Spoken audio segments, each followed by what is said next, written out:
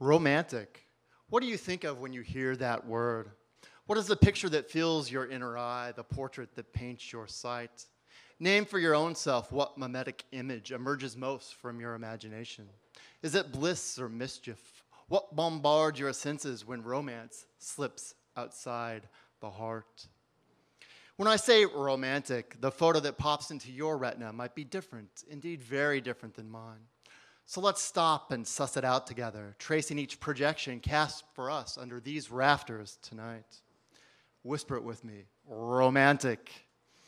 Is it the Latin lover who struts his stuff across the Spanish square, who sees delicious curves and immediately aims to carve out a slice of that lady's heart, to send sensation shivers into her ear, her tongue, letting his language languish until she cries for him alone at dawn? Or maybe when you hear that word romantic, you imagine a book, a bodice ripper, its cover adorned with Fabio's fabulous locks, exposed ribbed silk shirt ripped across his chest, the gleam of pecs slicked with sweat. Or you may nestle in your favorite lazy chair, remote in hand, spooning Haagen-Dazs, wondering why your nights are not like Carrie Bradshaw's, why each time you walk into a bar, another man with a chiseled chin isn't there, why your nights are not spent bantering with Mr. Big. To leave the minivans, the strollers, cranky coworkers, soccer fields, nights filled with Chuck E. Cheese and children's pointy-hatted birthday parties all behind. To become in some alternate parallel universe the vixen who caresses more men or women than even Gaga could land. To shop Madison Avenue for shoes, your calves shaped just so by those 3 grand Manolo Blahniks in a Prada handbag. Or perhaps you're a man. Romance? What's that? Why plumb a novel's heat when a six-pack chips and dip in a night in front of the internet would do just as well? The screen flickers, the shimmer of skin, groans, grunts, moans you'd swear were real. Yet with each scroll, each finger click, each and every airbrushed babe that flashes past, your conscience pricks. Is this romance? Not so much. It takes 2 to dance. Now you glide across the sultry dance floor.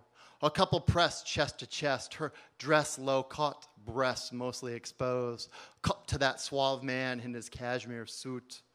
The rhythm pulses, claves, maracas, marimbas, slides, twists, whirls, her red dress flaring with each elegant Argentinian turn.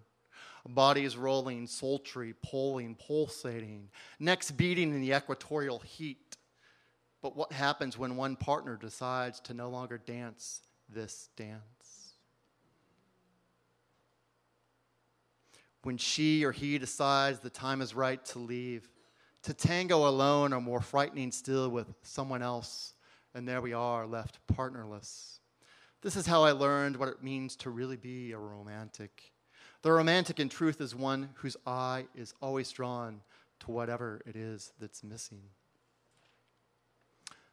To constantly want to dance with a partner different than whichever one I've got, like that ideal creature some other dude has, or the lost lover I would have, could have, should have made it work with in some fuzzy pictured past. But never, no, not ever, that flesh and blood woman who stands before me now, who wants to love me in this present. The romantic is an egoic poet whose favorite lyric is grief. The romantic is John Keats pining that the nightingale's beauty sits not long in the tree, that its melody lasts only a moment. He cannot gratify the song while it is here, but only when it's gone, when it has flown dark-winged to some other hill. The notes sound most poignantly from wherever they are not. The Enneagram gives the romantic a chance to stop this dynamic, to see his worn-out story of lost glories, lost love, lost life for what it is, while it unspools still from the tape reel onto the mind's white screen. He sees the tale he tells himself is not the truth. The Enneagram offers awareness of what the ego is up to. It allows the romantic to write a poem that is new. So I wrote the poem that follows during a drive I took not that long ago on a Deschutes County road one winter, with thoughts like these in my mind.